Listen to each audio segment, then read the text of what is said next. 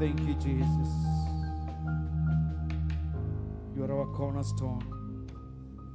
And today we are here as weak vessels, waiting to be made strong.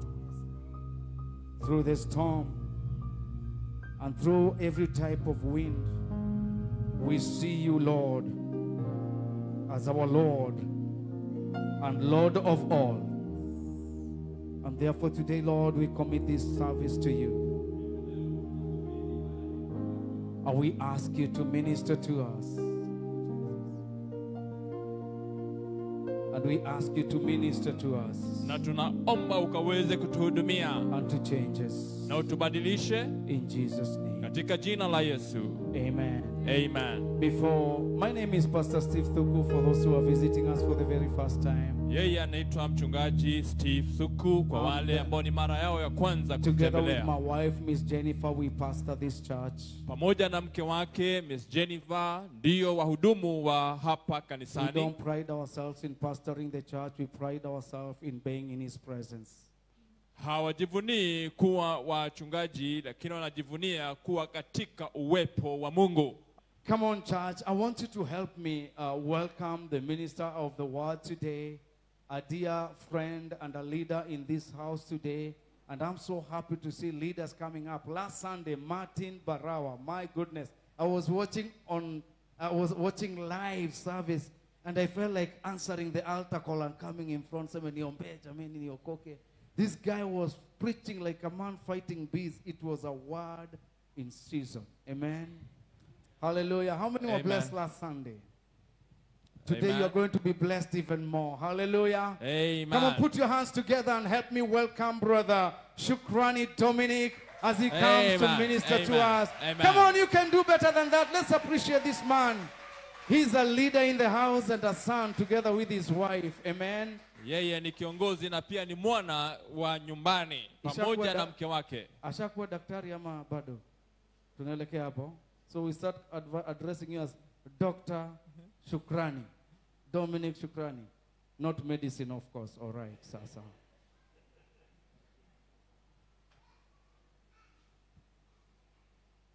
Thank you so much. Shall we rise in honor of the word of God? Tusimame tukiweza kwa heshima ya neno la Mungu. We shall read from the book of 2 Timothy, chapter number 4, verse 5 through 8. Twende pamoja katika kitabu cha Timotheo wa pili.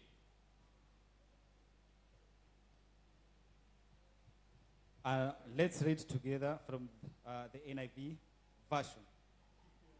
It says, let's start. But you, keep your head in all situations, endure hardship, do the work of an evangelist, discharge all the duties of your ministry. For I am already being poured out like a drink offering, and the time has come for my departure. I have fought the good fight, I have finished the race, I have kept the faith. Now there is in store for me the crown of righteousness, which the Lord, the righteous judge, will award to me on that day. Not only to me, but also to all who have longed for his appearance. Bali wewe uwe na kiasi katika mambo yote, vumilia mabaya, fanya kazi ya mhubiri wa Injili, timiliza huduma yako. Kwa maana mimi sasa na miminwa, na wakati wa kufariki kwangu umefika. Nimevipiga vita vilivyo vizuri, mwendo nimeumaliza, imani nimeilinda. Baada ya hayo nimewekewa taji ya haki, ambayo Bwana mhukumu mwenye haki atanipa siku ile, wala si mimi tu, bali na watu wote pia waliopenda kufunuliwa kwake. Amen. Thank you. You may be seated. Mnaweza kuketi. I'd like us to go to the word of God. Twende katika neno la Mungu And see that which God has in store for us. na tukaweze kuona ni nini Mungu anacho kwa ajili yetu. Before we dwell into the word of God, I want us to look at a certain analogy. Na kabla tuingie katika neno la Mungu, nataka tukaangalie mfano. I want us to ponder on this. Ili tukaweze kuweka misingi katika hilo. that different countries in the world are known for different things. Na nchi nyingi duniani hujulikana kwa mambo maalum. For instance, we have our country, beloved country, Kenya. Na kwa mfano nchi yetu ya Kenya, It's known for producing the best marathoners. na inafahamika inatoa wale wakimbiaji masafa marefu wazuri. We have football coming from Brazil and probably Germany. Tuko na mpira wa miguu kutoka Brazil na Ujerumani. So different people and places are known for different things. Na nchi nyingi na mahali kwingi hufahamika kwa mambo maalum. I want us to dwell in the field of athletics. Nataka tukaweze kuweka macho yetu katika uwanja wa riadha. Because all of us here, we are from Tokyo Marathon. Kwa maana sote tulikuwa kule Tokyo, mbio za masafa marefu. And in the field of athletics, we have Eliud Kipchoge, who is a marathoner. Na pia tuna mkimbiaji Kipchoge ambaye ni mkimbiaji mbio za masafa marefu. And we used to have Usain Bolt from Jamaica, the 100-meter dash man. Na tulikuwa na yule mkimbiaji kutoka Jamaica. Now, I want us to look at these two people at distinct characters. Nataka tukaweze kuangalia hawa watu wawili na tabia zao. That Kipchoge is a marathoner.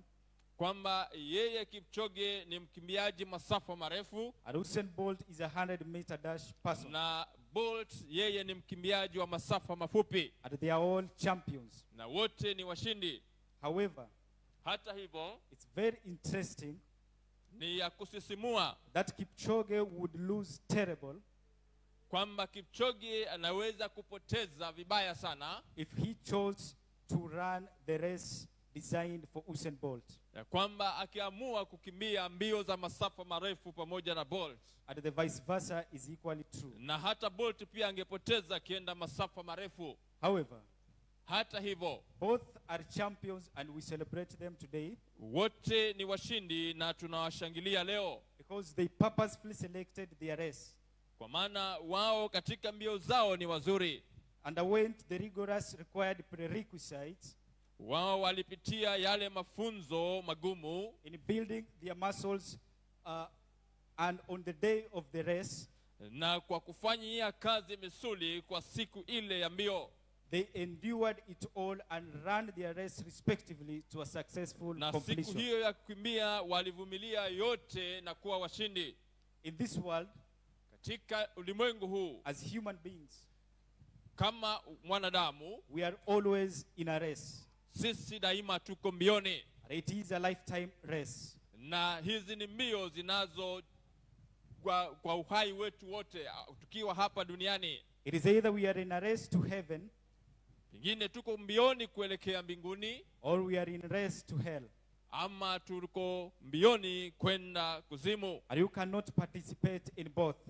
Na pia hauwezi kushiriki kwa zote. As we have seen in our earlier examples. Na kama vile tumeona katika mifano yetu miwili. When we got saved, tulipookolewa, we kind of jumped ship. Kwa hivyo tulitoka mahali and denounced the world and its all affections. Na tukakataa njia za ulimwengu. And purpose to take our cross and walk with Christ. Na tukakusudia kuchukua msalaba wetu kwenda na Kristo. And follow Jesus. Na kumfuata Kristo. Now this is where we drew the line. Na hapo ndipo tuliweka mipaka.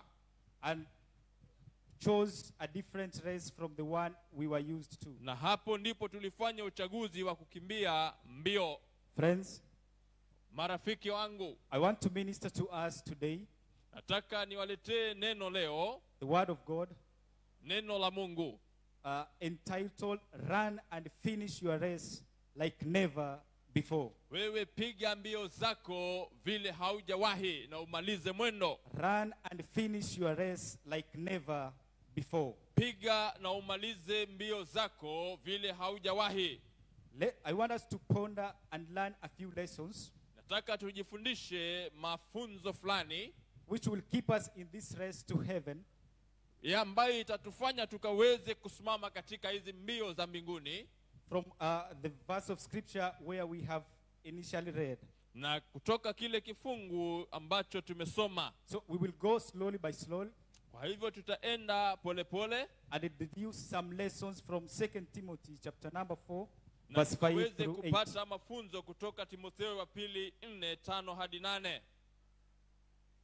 We will dwell here Tutakuwa hapo kwa muda so that we can get the characteristics of someone who is running his race like never before. ili tukaweze kupata tabia za yule mtu anayepiga mbio vile hajawahi, From the life and character of the Apostle Paul. ili kujifundisha kutoka maisha ya Paulo. Verse 5 says, "But you keep your head in all situations. In your hardship, do the work of an evangelist. Discharge all the duties of your ministry." Bali wewe uwe na kiasi katika mambo yote, vumilia mabaya, fanya kazi ya mhubiri na injili, timiliza huduma yako. The first lesson we want us to learn is you must be disciplined. Jambo la kwanza tunaojifundisha ni uwe na nidhamu. For you to be able to run your race like never before, you must be disciplined. Ili ukaweze kupiga mbio zako vile haujawahi, ni uwe mwenye nidhamu. Being disciplined, Uwe mwenye nidhamu. in other words, we are saying be you and do you. Ili uwe wewe na ufanye wewe. Do not be counterfeit. Usikue mtu bandia. Do not take everything in just like that. Usichukue tu jambo lolote. The Bible says, "Test every spirit." Biblia inasema jaribu kila roho. We shall be able to know what you've been eating by what will be coming out of you. Na tutafahamu ni nini umekuwa ukila na kuangalia matokeo. For the Bible records that Biblia inasema out of the abundance of the heart the mouth speaks. kutoka vilindi vya moyo kinywa hunena. So if you have been feeding evil, Kama umekuwa ukila uovu, then evil will be coming out. na uovu utatoka nje. If you have been feeding gossip, Kwamba umekuwa ukila masengenyo, then gossip shall come out of you. kwa hivyo masengenyo yatadhihirika. If you've been feeding envy and pride, Na kama umekuwa ukila kiburi, then those acts of the flesh shall be coming out of you. na matendo ya mwili yatadhihirika. And if you've been feeding the word of God, Kama umekuwa ukila neno la Mungu, it will equally be evident. na pia from you. hilo litadhihirika. Now, discipline calls you to stay on your lane. Na nidhamu ni sababu hukufanya ukaze kuwa katika laini yako. Discipline calls you to stay on your lane. Na nidhamu hukufanya ukaweze kuwa mbioni katika laini yako. The analogy that we are using, all the marathoners or the 100-meter dash, they must be on their lane. Na wale wapigaji mbio ni lazima wawe katika laini yao. And here in church, Na hapa kanisani, we also, for you to be able to run and finish your race, you must be in your lane. na ili ukaweze kupiga mbio ni lazima ukaweze kuwa laini yako. For instance, Kwa mfano, we have our beautiful singers here. tuko na waimbaji wetu wazuri. Wairimo sings so nicely. Wairimo huimba vizuri. And we have Bonnie here, does the drums so well. Na Boni hucheza ngoma vizuri. Now, if Bonnie thinks that he can take the mic and sing, Na because he does the Boni drums so well, akichukua microphone aimbe, we all know what will be the outcome. na tutajua ni nini kitatendeka. Amen. Amen. So, discipline also calls on contentedness. Na nidhamu pia ni uwe umetosheka. Be content with what you have. Ili utosheke na kile ulicho nacho. For you to be able to run your race, Ili ukaweze kupiga mbio zako. you have to avoid instant gratification. Na ukaweze kujiepusha na kutosheka mara hiyo hiyo. Our today's generation, amen. Our today's generation, Katika kizazi chetu cha leo, we are really suffering from this instant gratification. na tunajipata tukiwa katika hii hali ya kutosheka vitu kwa haraka. And as a result, Na kutokana na hiyo, we mess up. tunakosea. We leave our race Tunaacha mbio zetu. and join another person's race. Na tunaweza kuungana na mwingine akipiga mbio zake. And the end result is Na mwisho, you will not finish that race hautamaliza hizo mbio. because it is not meant for you. Kwa maana hiyo sio sehemu yako. Kipchoge can run 42 kilometers. Kipchoge anapiga mbio za kilomita 42. But he will be number last in only 100-meter dash. Lakini atakuwa wa mwisho katika mbio za mita 100. Be contented and stay in your lane. Wewe tosheka na ubaki katika laini yako. Amen. Amen. Remember this. Kumbuka hii. It is always greener on the other side of the fence. Kwamba kule kwingine kunaonekana ni kuzuri zaidi. Nonetheless, hata hivyo, be disciplined and contented enough. Kuwa mwenye nidhamu na ukaweze kutosheka. And run your race. Na upige mbio zako. Because they will not tell you about the green snakes abounding in those green grasses. Na kwa maana hawatakufahamisha kile kilisababisha kuonekane kuzuri kule. Let's go to the second lesson. Twende katika somo la pili. And this is in verse 6. Mstari wa 6. For I am already being poured out like a drink offering, and the time has come for my departure.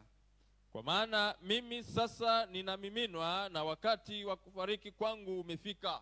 For you to run your race and finish like never before. Kwa ili ukaweze kupiga mbio zako kama vile haujawahi. You got to understand your season and timings. Nikafahamu majira yako na nyakati. Paul says here, for I am already being poured out. Paulo anasema sasa nimemiminwa. Like a drink offering. Kama dhabihu. And the time for my departure is at hand. Na wakati wa kufariki kwangu umekaribia. He is aware of his timing and season. Na amefahamu majira na nyakati zake. And the point in time where he is in his race. Na amefikia wakati gani katika mbio zake. Now friends, marafiki wangu, the Bible says there is time and season for everything. Na Biblia inasema kuna nyakati za kila kitu. There is time to gather and there is time to scatter. Kuna wakati wa kukusanya na wa kutawanya. There is a season and timings for everything. Na kuna majira ya kila kitu. For instance, kwa mfano, are you a student? Wewe ni mwanafunzi? Then behave like a student. Kuwa kama mwanafunzi. Pastor said it here. Mchungaji amesema hapa. I am a PhD finance student. Yeye anafanya shahada ya PhD. And I got all the time to behave like a student. Na wakati mwingi ni lazima aishi kama mwanafunzi. And remain in that category before I cross over to the other side. Na mpaka abaki katika hicho kiwango mpaka vuke. I cannot pretend to have already graduated and be a doctor or a professor and yet I'm still in the process. Hawezi kujifanya kwamba amehitimu na bado. Are you single? Je, haujaoleka? Then behave like a single person. Kuwa kama mtu hajaoleka. Are you married? Je, umeoa na Then kuolewa? be like a married person. Kuwa kama mtu aliyeoa na kuoleka. Are you saved? Je, wewe umeokoka? Then friends, you go to behave like a saved person. Kwa hivyo ni lazima ukuwe na tabia za mtu aliyeokoka. You don't have to behave to fit in a certain cocoon. Haina haja ukaweze kuingiliana na tabia za watu wengine. Understand your timings and your seasons. Kwa hivyo ni lazima ukaweze kuelewa majira na nyakati. Brethren, wapendwa, it's high time that we go to understand this. Ni wakati tukaweze kufahamu hii. Understand our season and accept our timings. Tukaweze kufahamu majira yetu na kukubali nyakati. No season is permanent. Hakuna majira yanakaa yanadumu. The beautiful butterfly that we see today, na yale kipepeo unaowaona leo, was once a caterpillar. Kwanza walikuwa katika hiyo hali yao ya kiwavi. The Bible records that Biblia inatuambia as long as the hair is still young, elimradi yule mrithi bado ni mtoto mdogo, the estate will always remain in the hands of the advocate. Ya kwamba ile himaya yake itabaki katika mikono ya wakili. But when he's grown up, anapokuwa, then he can claim that inheritance. Kwa hivyo anaweza kuitisha ule urithi wake. So don't go ahead while you are young, start claiming your inheritance. Wacha kuita urithi wako kiwa bado wewe ni mtoto. You will spoil it. Utaiharibu. And the Bible records this also. Biblia inatuambia hivi, that while you were young, kwamba mkiwa wachanga, you used to take milk. mlikuwa mnakunywa maziwa, But now when you are grown up, na sasa mmekuwa watu you wazima, go to take solid food. nenda ukakule mifupa. It's very interesting Ni ya kushangaza that you are grown up but you want to take milk. kwamba wewe umekuwa na bado unataka kunywa maziwa. You will be malnourished Kwa wewe utakosa afya, because you need solid food. kwa maana unahitaji chakula kizito. And if you are young and you need the solid food, Na kama bado ni mchanga na unakula chakula kizito, you will constipate. utaanza kujaza hewa. So watch out, my brother. Kwa hivyo kuwa mwangalifu, It's lest you be malnourished or you constipate. ili usiweze kukosa na kuwa na utapia mlo ama kujaza hewa. For you to run your race, Ili ukaweze kupiga mbio zako, then understand your timings and your season. jifundishe kujua nyakati na majira yako. You may be broke today, Unaweza kuwa hauna hela leo, but that's not your destiny. hapo sio hatima yako. Do not live a life of a lie so as to Usiishi, please your friends. usiishi maisha ya uongo ili ukaweze kupendeza marafiki. Be true to yourself Wewe ukaweze kujikubali and do not fall under peer pressure. na usijipate katika msukumo wa marafiki. If your friend got married, Kwamba rafiki yako ameolewa, wait for your time.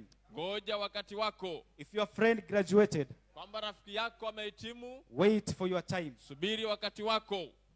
If your friend is driving, Kwamba rafiki yako anaendesha gari, let's not suffer. Let's wait our time. wacha tusubiri wakati wetu. Let's pray for them Wacha tuwaombee, and bless them. wacha tuwabariki. If your friend prospers before you, Kwamba rafiki yako akifanikiwa kabla yako, thank the Lord and bless the Lord for him. washukuru na ubariki Mungu kwa ajili yao. Be contented and wait for your timing, Wewe tosheka na usubiri wakati wako, because they will surely come. kwa maana hakika utafika. Call upon the Lord and wait for your time, Ita jina la Bwana na usubiri wakati wako, because your time and season will come. kwa maana wakati na majira yako utafika. Let's go to verse 7 and learn the third lesson. Twende mstari wa 7 na tujifundishe somo letu la 3. I have fought a good fight. I have finished the race.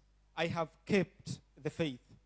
Nimevipiga vita vilivyo vizuri, mwendo nimeumaliza, na imani nimeilinda. Amen.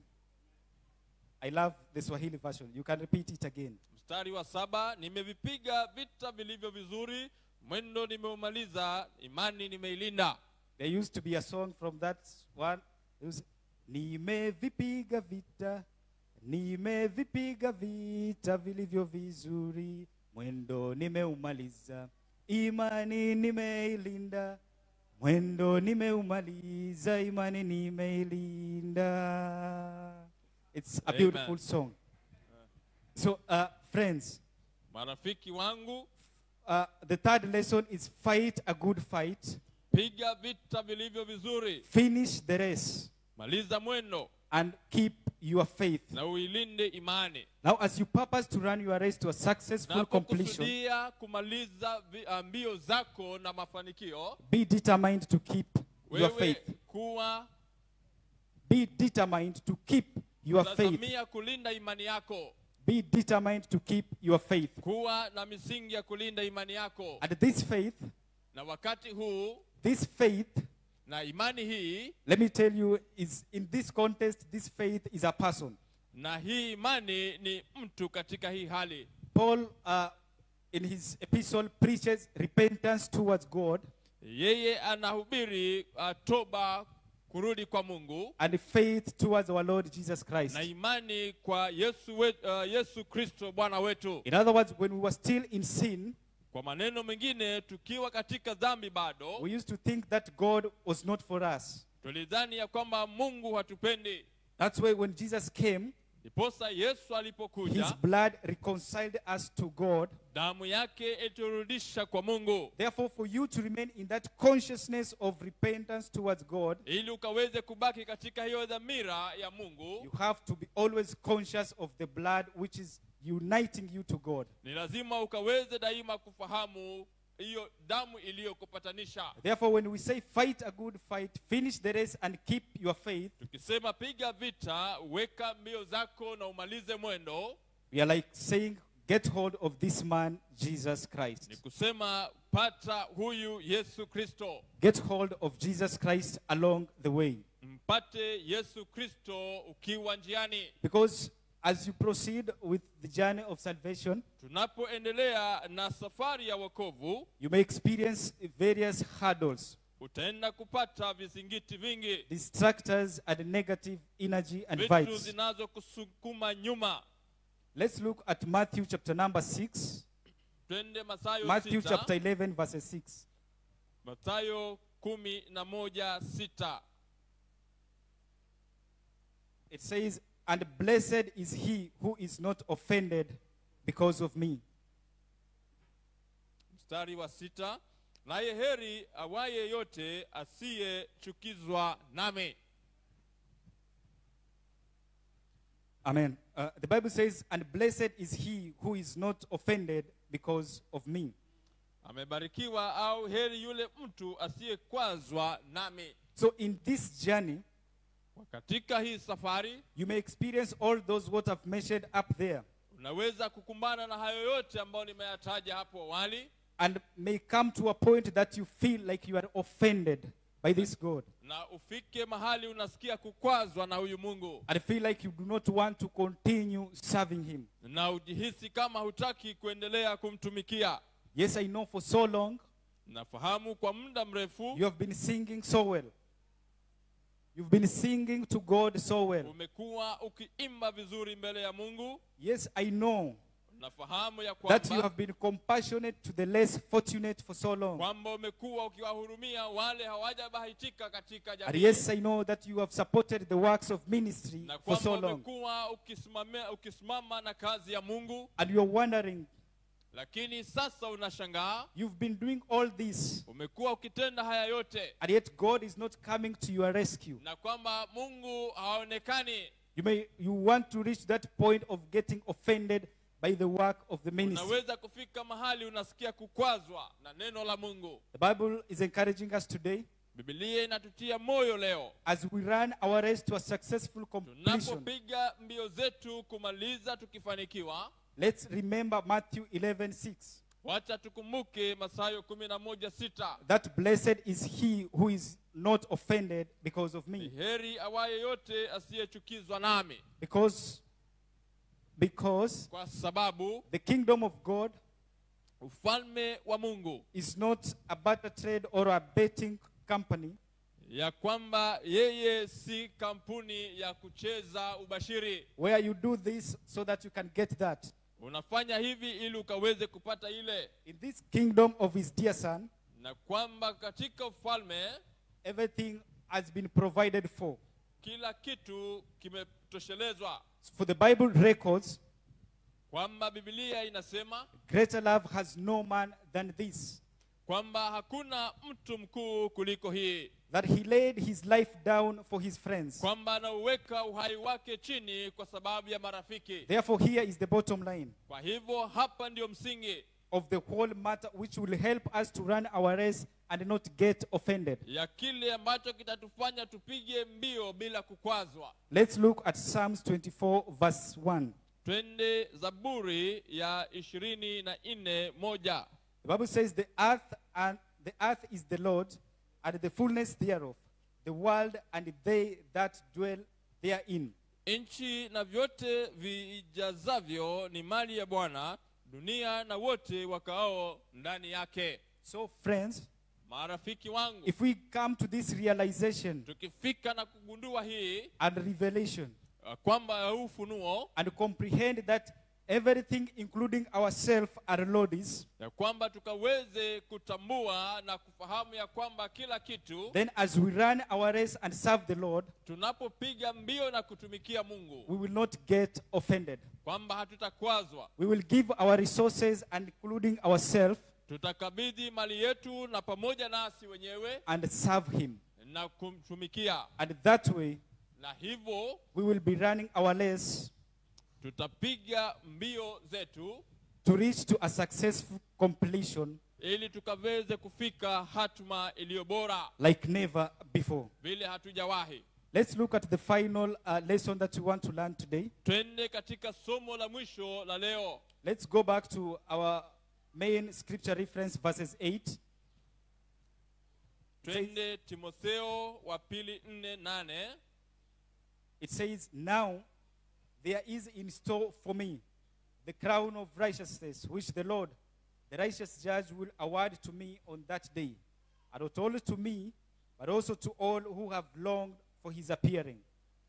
Baada ya hayo nimewekewa taji ya haki ambayo Bwana mhukumu mwenye haki atanipa siku ile, wala si mimi tu bali na watu wote pia waliopenda kufunuliwa kwake. So friends, the fourth lesson I want us to learn today Na somo la mwisho la leo, is that let us run expectantly.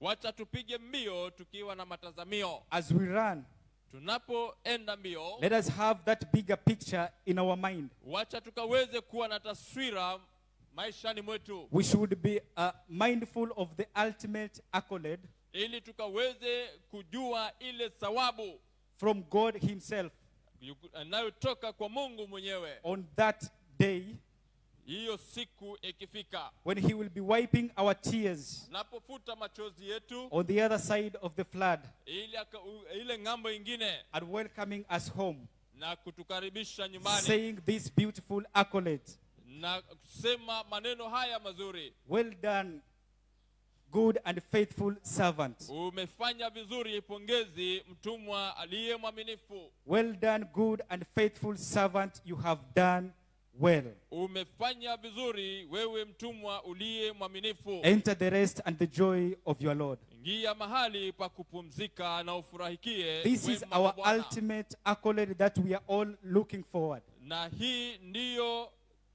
tamati mzuri ya mwisho tunayoiangalia. We are not getting saved to get vehicles.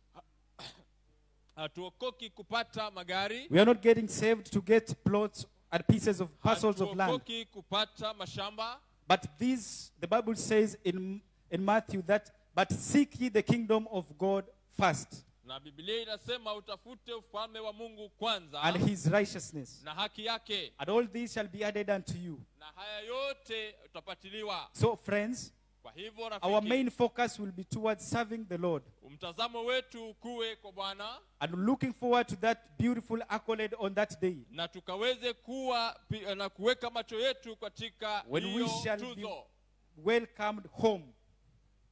When we shall be welcomed home by God himself. kwamba tutakaribishwa nyumbani na Mungu mwenyewe. Then these material things will just find us along the way as we serve Na God. haya mambo yanatupata tukielekea huko. Friends, Rafiki, I may not know what is weighing you down so easily today, sijui ni nini inakulemea leo such that you want to quit and avoid running your race to a successful ambayo completion. inaweza kufanya ukate tamaa na kuacha kupiga mbio zako, And you are avoiding to run expectantly. lakini na kuacha kukimbia ukiwa na matazamio. You started so well Ulianza vyema when you got saved. ambapo ulipookoka. Let's look at Galatians 3 as we finalize. Twende katika kitabu cha Wagalatia 3:3. Are you so foolish? After beginning with the Spirit, are you now trying to attain your goal by human efforts? Je, umekuwa wajinga namna hii? Baada ya kuanza katika roho, mnataka kukamilishwa sasa katika mwili. Why do you want to finish by means of flesh when you started by means of spirit? Kwa nini unataka kumaliza kimwili wakati ulianza kiroho? You are a good singer. Wewe ulikuwa mwimbaji mzuri. You enjoyed giving and supporting ministry. Ulipenda sana kusimama na huduma. Why now? Mbona sasa? You enjoyed comforting and being there for others. Ulipenda sana kuwatia watu moyo. Why now? Mbona sasa? You enjoyed going out and reaching out to the unreached. Wewe ulipenda kufikiria watu hawajaokoka. Why now? Mbona sasa? You enjoyed fasting.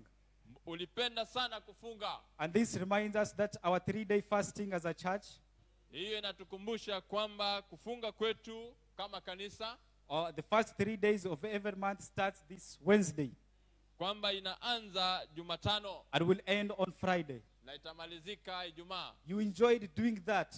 Ulipenda sana kufanya hiyo. Why now? Mbona sasa? Where is the zeal and the enthusiasm which you had when we started? Iko wapi ile ari na nguvu uliyokuwa nayo All the kianza? fire is dead. Mbona moto umezimika? You enjoyed attending cell services. Ulipenda sana kwenda nyumbani, ushirika wa Why nyumbani. now? Mbona sasa? You enjoyed serving the Lord. Ulipenda sana kumtumikia Mungu. Why now? Mbona sasa? Friends, Rafiki, serving God is a marathon, is not a 100-meter dash. kumtumikia Mungu ni mbio za masafa marefu wala si mafupi. You can imagine after 1 hour of running, Unaweza kufikiria nini baada ya saa moja ukipiga mbio and still Kipchoge could not even see the finishing line. na bado haoni mwisho, But he chose to be there. lakini aliendelea hivyo. Serving God is not an instant gratification affair. Na Mungu, kwa kumtumikia Mungu si kitu kinatimilika kwa haraka vile It is tunataka. a marathon.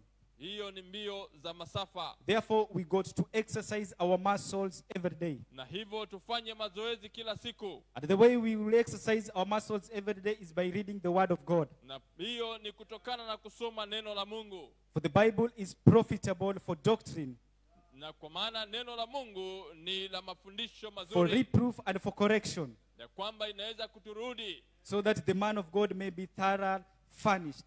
ili mtu wa Mungu akaweze kuwa na manufaa.